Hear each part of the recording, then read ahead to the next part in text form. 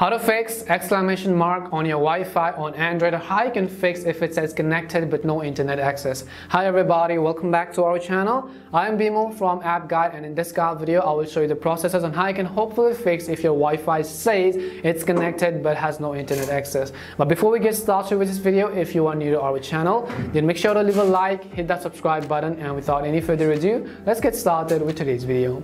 Now before we get on to fix this issue, we have to determine what the root cause of this problem is. For example, we need to determine whether it is your device's issue or of your internet broadband connection issue. In order to determine that, if you have some other devices, then you can simply connect to the similar Wi-Fi on those devices, and if it still does not have access to the internet connection, then it simply means that the problem is with the internet connection and not necessarily your device. So what I would first of all recommend you is to simply go ahead and then restart your router, or simply call your internet service provider in order to see what the real issue is. Now hopefully, if that is not the issue and if the problem is only occurring on one of your devices, we will go through some of the fixes on how you can basically fix that. The very first thing we can do is, before we move on to any solution, go ahead and then simply restart your phone by pressing the volume down button or the power buttons depending upon your key combinations.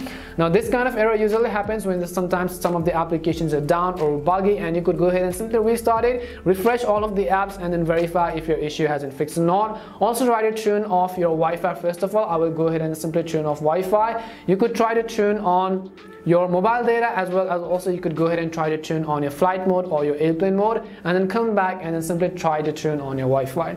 The next thing why this could be happening is because due to a bug on your software. In order to fix that, we would need to actually update our software or our firmware on our Android operating system. In order to update it, or if you want to find the option to update it, what you could do is you could actually for a while at least turn on your cellular data and verify if there are any types of update available, or depending upon your phone's manufacturer, device, or on your brand, your device could also have a special app which you could actually download on your PC and update your device of your Android in that way. So if you want to check if you have some updates available or not, go ahead and then simply open up the settings app. Once you open up the settings app, what you could do is you could go ahead and scroll down, and you have to find the option which says software update. Now in my case, you can typically see at the top of the settings, but if you don't find it over here, it could be hidden somewhere within the about phone section, or you could also simply use a search box. In that case, I will go ahead and select software update, and if our Android phones determines that there are any kind of update available for our smartphone, you have to go ahead and then update your operating system to the latest version. If none of these solutions are working for you, then it is likely that the chipset or the Wi-Fi chip is actually damaged on your smartphone.